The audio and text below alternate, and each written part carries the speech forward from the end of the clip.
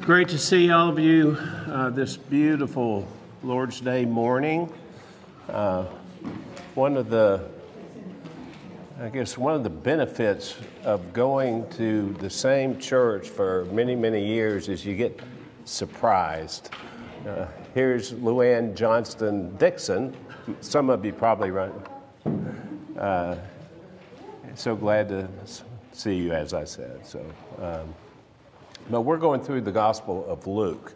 So today we're going to look at Luke 13, verses 10 through 21. Please turn in your Bibles there. We're in that middle portion of the Gospel in which Luke portrays Jesus, very busily engaged in his earthly ministry, taking advantage of every opportunity to teach the people, while at the same time, as occasions arise, displaying his divine power to make the sick well, these miraculous healings, demonstrations of his power over Satan and his dominion. And while many along his path marvel and rejoice at his works and give praise to God for them, there's also rising opposition, as we've seen, at every turn, especially from the leaders of the Jews. But Jesus himself had come. We should remind ourselves of this.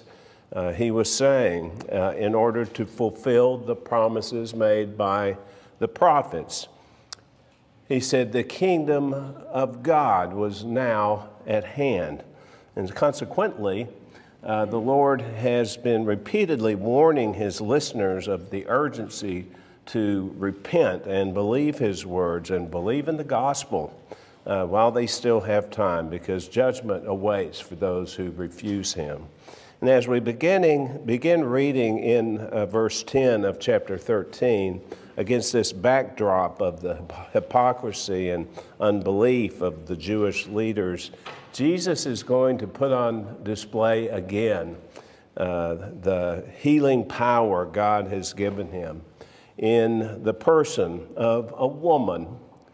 How often he ministered to women, but in the person of a woman suffering from a crippling spinal condition. Yet another demonstration of the presence and power of God's kingdom found in him. So let's begin reading in verse 10 of chapter 13, where Luke writes that, and he was teaching in one of the synagogues on the Sabbath. And there was a woman who for 18 years had a sickness caused by a spirit, and she was bent double and could not straighten up at all. When Jesus saw her, he called her over and said to her, "Woman, you are freed from your sickness."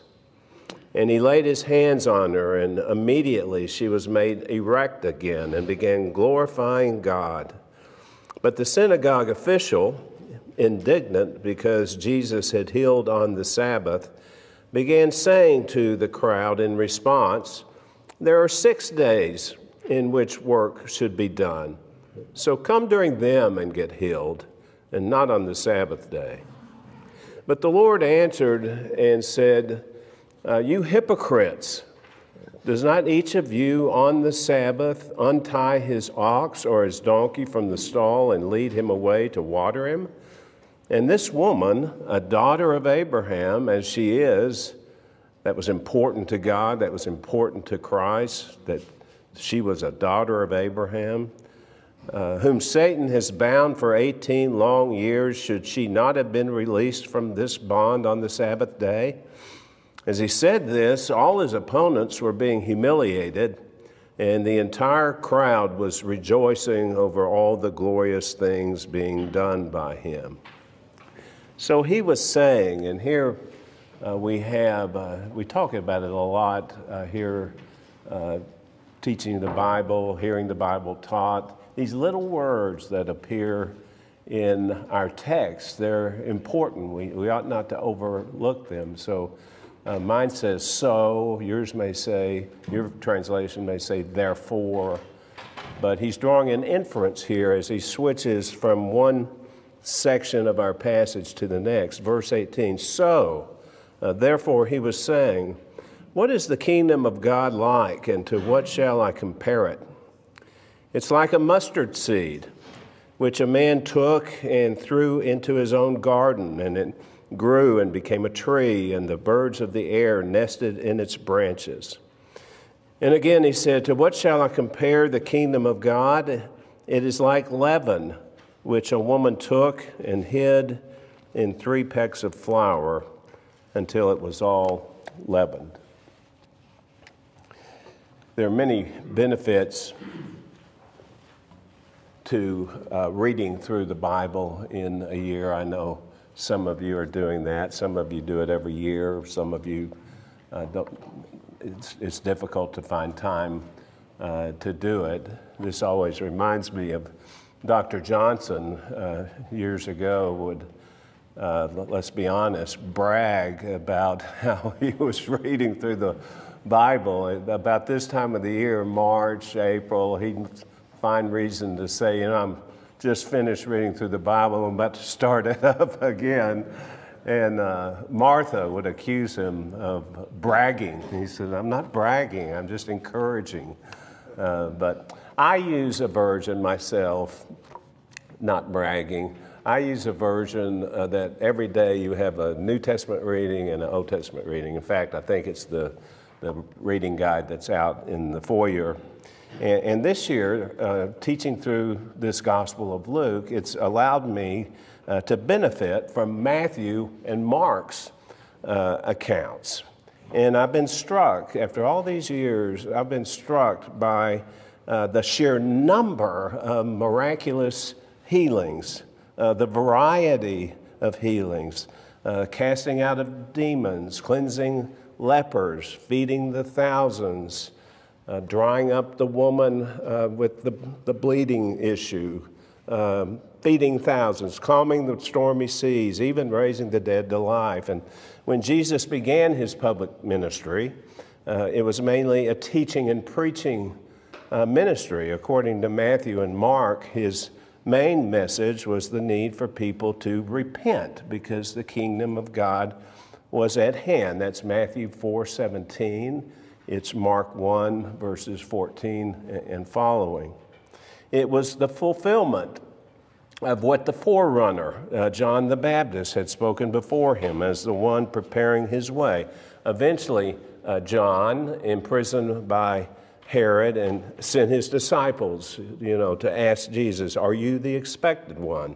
Or should we look for someone else? And Jesus' answer was, go and report to John what you see and hear. The blind receive sight, and the lame walk. The lepers are cleansed, and the deaf hear. The dead are raised up, and the poor have the gospel preached to them. So Jesus' miracles were part of the attesting evidence that he was the Messiah, and they were a foretaste of the kingdom blessings he was to bring into existence. And that explains the therefore of the 18th verse of our passage, following immediately after the healing of the bent woman. Therefore, he was saying, what is the kingdom of God like? Much like his other miracles, the healing had put on display the breadth and the magnificent power the king intended to bring about as he gathered up those who would be citizens in his kingdom. Well, as the account begins, we find the Lord engaged in teaching the people, the mainstay, again, of his ministry. Students of the gospel typically take note that this is the last time he is portrayed in the gospels participating in a synagogue meeting. Whether that is precisely true or not, Luke chooses not to identify the location of this particular synagogue or the precise setting as it relates to what has come before and what is about to come after, only that it took place on one of the Sabbaths. As the story progresses, that fact threatens to overtake what ought to have been the most notable feature, the woman who had been bent double for 18 years and whom Jesus, in loving mercy, miraculously healed.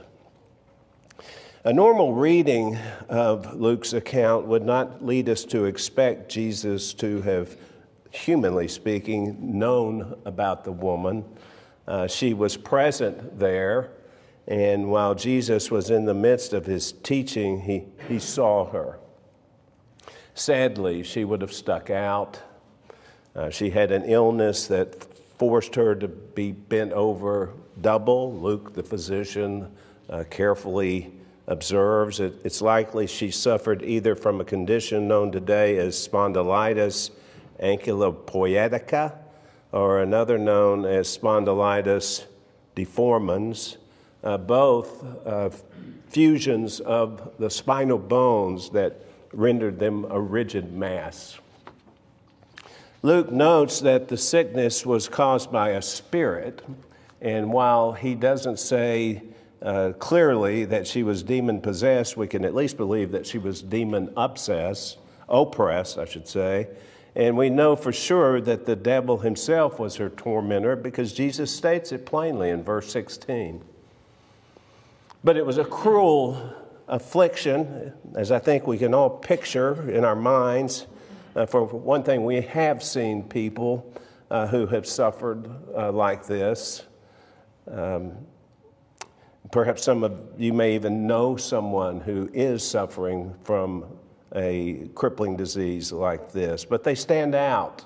They catch the eye as they make their way around, quite like others, but with their bodies contorted so that their back is arched instead of upright. Kent Hughes described well what she must have looked like in her own experience. She was like a hobbled animal. She lived in a posture of forced humility, her face always toward the dust of the earth, unless she wrenched sideways and peered upward like an awkward animal. She seemed to sink lower and lower as the weight of years pressed upon her. Her gait was a lunging shuffle. And yet this woman's spiritual focus was upward. She was evidently a regular worshiper at the synagogue because no one took special note of her that we can tell. Due to her infirmity, it would have been much easier to stay at home. We frequently stay at home for reasons much less than this. But to her credit, she sought the solace of worship and the Word and the fellowship of her fellow believers. She had lived like that for 18 long years. But as so often was the case with our Lord, he saw her. He saw her. It seems his eyes were always on the lookout for the miserable and needy, those whom he knew with divine intuition were to be the objects of his loving pity, like Levi, the tax collector whom Jesus noticed in chapter 5, and like another tax collector, Zacchaeus, in chapter 19, whom Jesus, passing by, looked up into the tree and saw him and begged him, "Hurry and come down. Today I must stay at your house." Both of those two social miscreants were to be saved by Jesus. And likewise now here, seeing the woman, he spontaneously felt compassion for her and called her over and said to her in a tender and assuring tone, "Woman, you are freed from your sickness." She had been bound by Satan, and now Jesus set her free.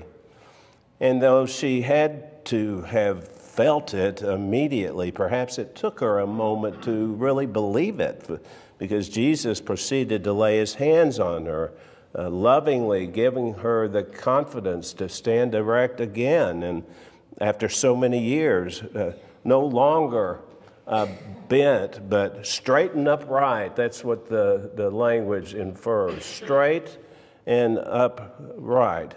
A rush of triumph mixed with gratitude, surged within her as the certainty of her restoration became clear. And Luke describes how she began glorifying God.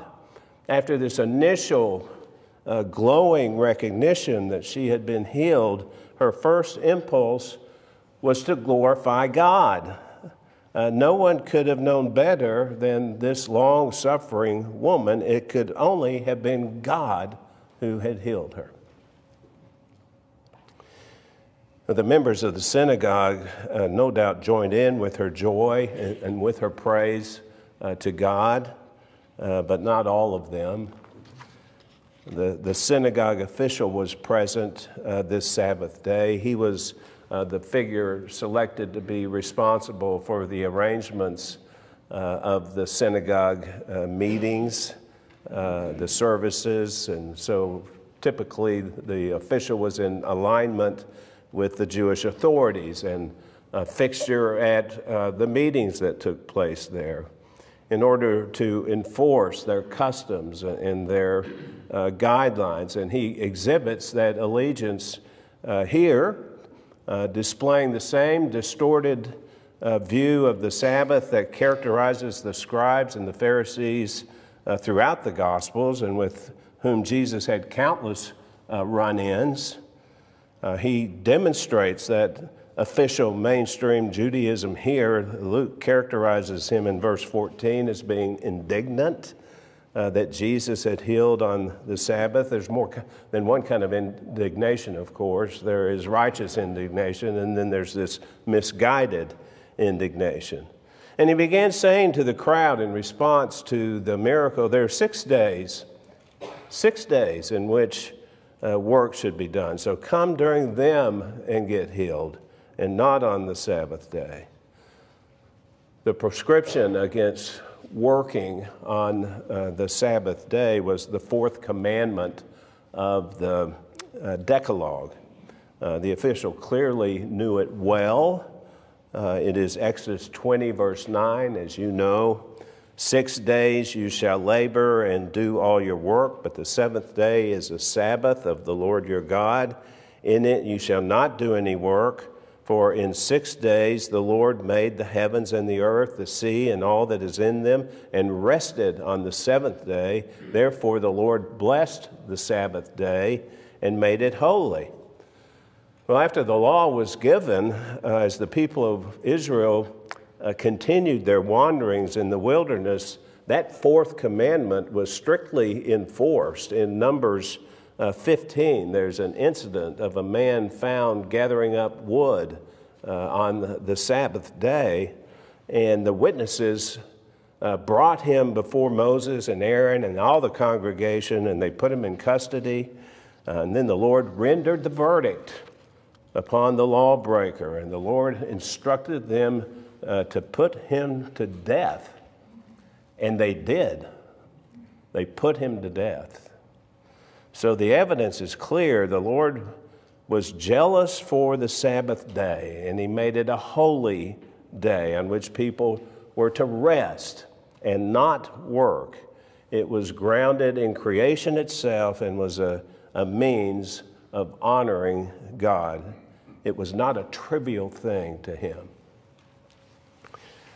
Well, we've covered this before, so there's no need to explain it in great detail, but by this time in history, the Jewish scribes and the rabbinical leaders had so laden God's original law with added restrictions and embellishments that the original intent of the laws was often almost lost. We characterize them as building fences around the law to ensure that the commandments were not violated, fences to keep us within the meaning of the law and adherence to the law. But as so often happens with people who are drawn to empty religion, their embellishments became a source of pride and social distinction. Jesus, repeatedly took them to task for their distortion, and the true significance of the Sabbath was perhaps the greatest bone of contention between them. That difference about the meaning and importance of the Sabbath. And you'll notice the official did not direct this cold criticism against the Lord, but toward the crowd. Such was the weight of Jesus' presence. He didn't dare take Jesus himself to task. But the Lord didn't hesitate. He answered the official and said, "You hypocrites! Does not each of you on the Sabbath untie his ox or his donkey from the stall and lead him away to water him?" Of course they did. "And this woman, a daughter of Abraham as she is, whom Satan has bound for 18 long years, should she not have been released from this bond on the Sabbath day?" They were hypocrites, the synagogue official and all that took the same position as him, because of the special care they accorded to their domestic animals, while showing little care for their fellow children of Abraham, for whom God, in any event, had shown the most tender care from their very birth, and for century upon century.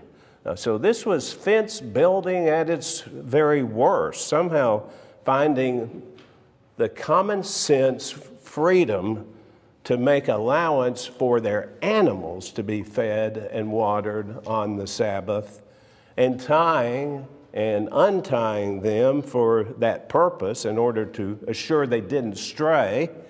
Logical things to do, and they interpreted the law in such a way to allow for it, but apparently not allowing relief for one of God's own chosen, suffering pitifully from this crippling disease, and that for 18 agonizing years. Earlier in his ministry, in Mark chapter 2, Mark pictures Jesus and his disciples walking through the grain fields, and his disciples begin picking these ears of grain off the stalks and eating them. And some Pharisees saw them and demanded to know why they were doing such an unlawful thing on the Sabbath. And the Lord quickly, again, took up the argument with them and concluded the Sabbath was made for man and not man for the Sabbath. Well, that same sentiment, that idea, though expressed differently, is the same here. God did not intend for the Sabbath to supersede common sense or prohibit compassion. Satan had bound, that's the word used, Satan had bound this poor woman in a condition not even to be compared to the binding of a donkey on a rail in a stable. And the compassionate Christ let loose kingdom power upon the devil and upon the woman, revealing for all who had eyes to see his own identity as the promised king. God's ways, his laws and testimonies and ordinances, his will, in other words, for our lives, are meant for joy and good. When we abide by them, they are not punitive or meant to take away. Instead, they invite us into the joy and fellowship of peace and fulfillment in the only one in whom such blessing can be found. That's the purpose of the laws of God. And Jesus was the embodiment of that. The things he said and everything he did were perfect in every way. But as always, they had a polarizing effect on those who entered into his orbit. Verse 17 describes the twofold effect. In this case, those who rejected him were humiliated and unable to refute his bold answer, but the vast majority of the crowd, it seems, could not help but rejoice over the glorious things being done by him. They might not have been able to explain it, but kingdom power was in the air. And perhaps that was what led the Lord to then ask in verse 18 the rhetorical question of the crowds, what is the kingdom of God like, and to what shall I compare it? Something in what had just occurred in the synagogue led to the question, because Luke introduces it with that little inferential particle so, or therefore. Therefore, he was saying, to what shall I compare the kingdom of God? Something led him to utilize two familiar symbols, the mustard tree and leaven, to introduce those two symbols to describe in comparison form what the kingdom of God is like. Now, historically, there have been two major but different interpretations of his intent. Both views have arguments in their favor, and both, ironically, argue to some degree from the immediate context in order to explain the little connecting so. And lastly, both also, rather pleasingly, I think, offer valuable lessons consistent with other scriptural teaching. Well, the comparisons themselves seem simple on the surface. The kingdom of God is like a mustard seed, which a man took. He planted it. It grew. It became a tree so that the birds of the air nested in its branches. That makes sense. We see that in nature. This was a familiar figure for Jesus. Both Matthew and Mark record the Lord using the same symbol in a different setting, both of those placing an emphasis on how tiny the mustard seed is from which such a large bush or tree grows. Estimates of the size of a mature mustard tree range from 10 feet to 15 feet or more, easily large enough for birds to find room on its branches to perch or to shelter in the shade of its leaves. But then the Lord again offers a different comparison in verse 21. The kingdom of God is like leaven, which a woman took and hid in 3 pecks of flour until it was all leavened. We have a few cooks here among us who enjoy baking. I have benefited from their ministry. This will sound very familiar to them. They put just a little yeast or leaven into a larger amount. You can tell I don't know what I'm talking about, but into a larger amount of flour. And then they let it rest for a period of time, generally overnight. And if the conditions have been right, the next day there's a large loaf for them to bake for their friends. The idea is that leaven is not static. It is constituted to grow. But this is where interpreters have gone off in different directions. One interpretation sees in the comparisons a negative connotation, finding in both birds and in leaven references to malicious forces, evil influences, in opposition to the advance of the gospel and God's kingdom.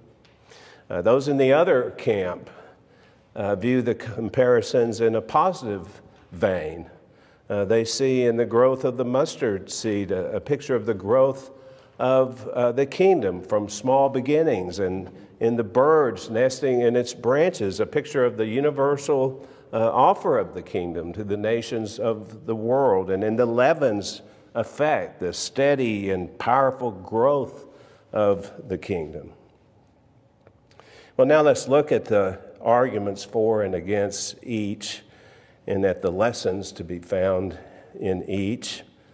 We are restricted by time, so this is my effort to give you both sides. First, the view that Jesus was comparing the kingdom to these figures in a negative way.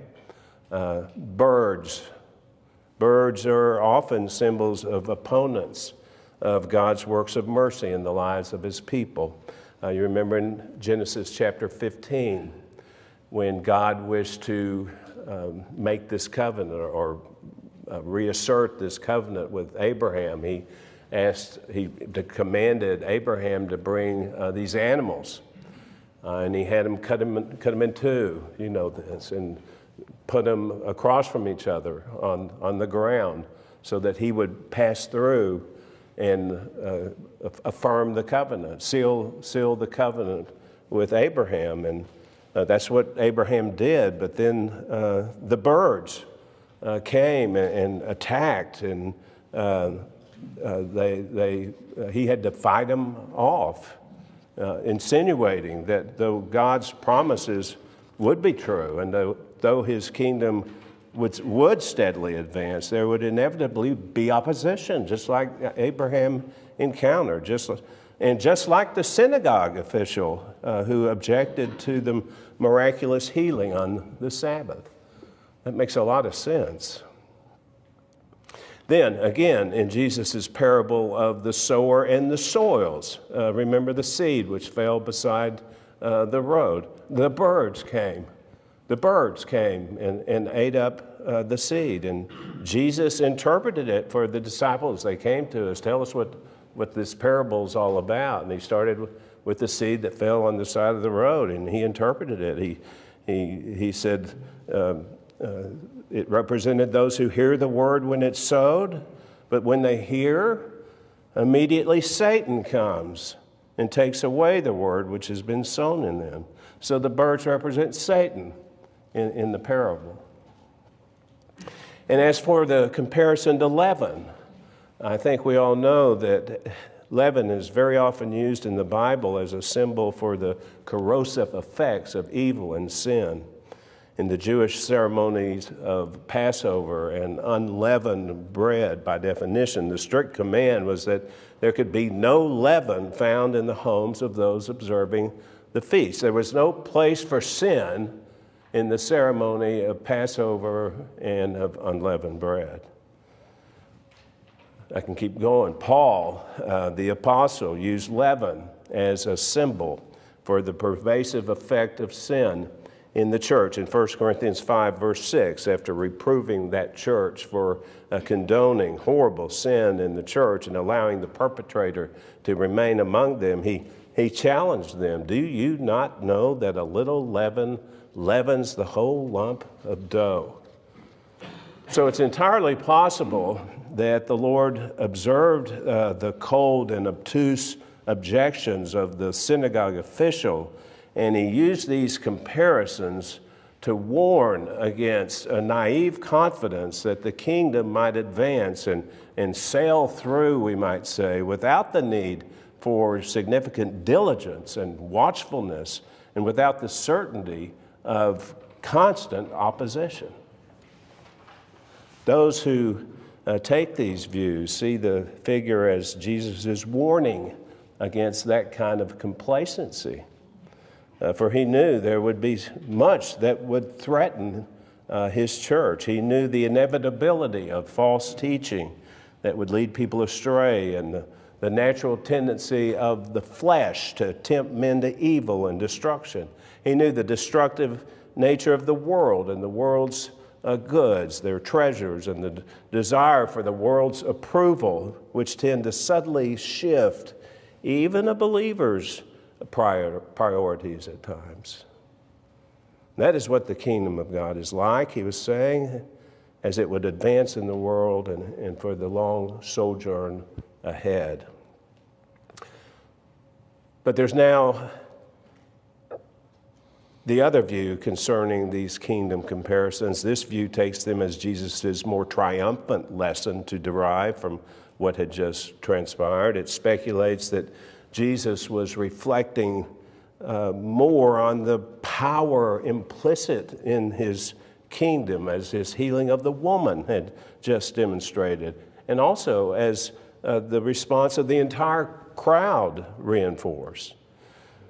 This is the view that I quite hesitantly take myself, thinking it fits better the underlying spirit of the account, the ultimate triumph of the encounter, and significantly the context of the following passage. Lord willing, we'll be looking at it, which lays stress on the entrance into the kingdom, the narrow door through which they will come, the discriminating grace of God in choosing its occupants, and above all, the bell-ringing statement of verse 29, you can read it there, that they will come from east and west and from north and south and will recline at the table in the kingdom of God.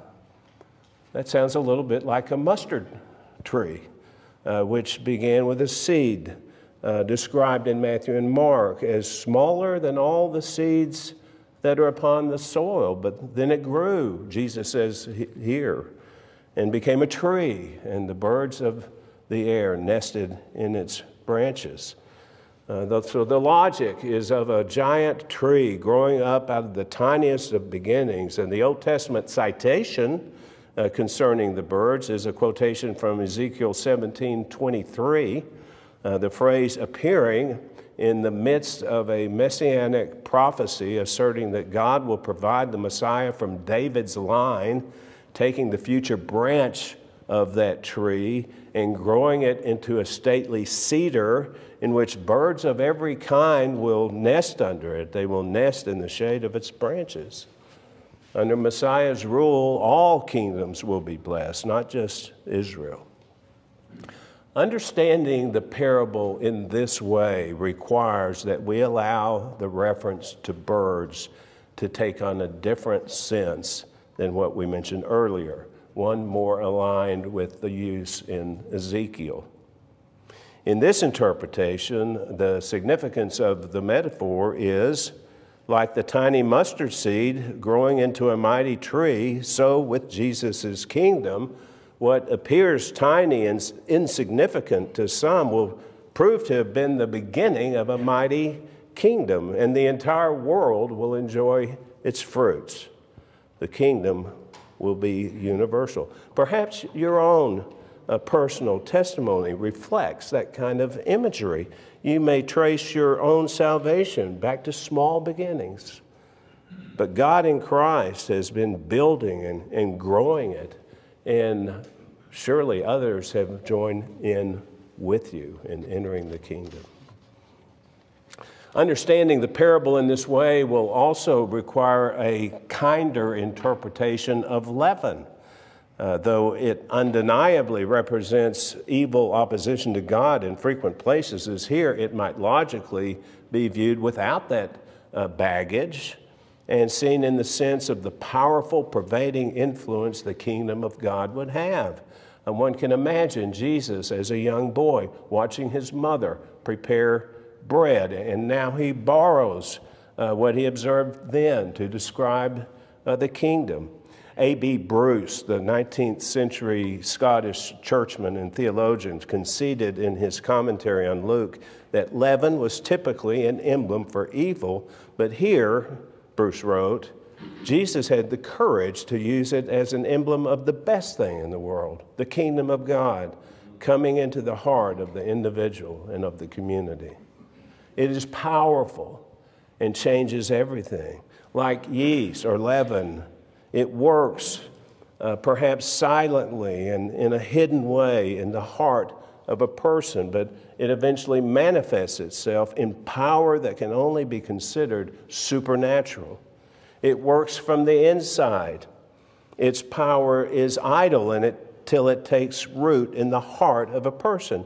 Yet its activating source is not internally generated, but must come from outside. Only the heavenly baker can start it and make it grow. This is the other view, and I would hope we can all agree that both interpretations are rational and both communicate valuable lessons that, if not the actual intent of Jesus at the time, are nevertheless truths we learn from other places in the Scriptures. Well, I want to add before we close, very little time left, In the history of the church and its interpretation of Scripture, some have taken these growth parables and imagined that they predicted an ever-increasing growth of the church on earth until evil and opposition to the gospel would be eradicated and God would usher in his earthly kingdom in that order. And those postmillennial views of the late 19th and early 20th century Christians were largely squashed by the mid-20th century, dashed by the disillusion of 2 world wars and the steady decline in public morality. But the emphasis of the parables is on the power of God in growing his kingdom. First in the church, but ultimately in the millennial kingdom he has prophesied to bring about in the order of events revealed to us in Scripture. Jesus told his disciples that he would build his church and the gates of Hades would not overpower it. And that's what he is doing now. And we are gladly evidence of it. Opposition is guaranteed, but Christ's power will prevail. And we pray, thy kingdom come, thy will be done on earth as it is in heaven. And that's the posture of citizens of the kingdom. It's our longing. And our King is even now, perhaps slowly as we perceive its progress, but surely, powerfully, bringing the world to that place at which evil will be vanquished and God's kingdom will be ushered in on this earth. What a blessing to be a part of it. Amen.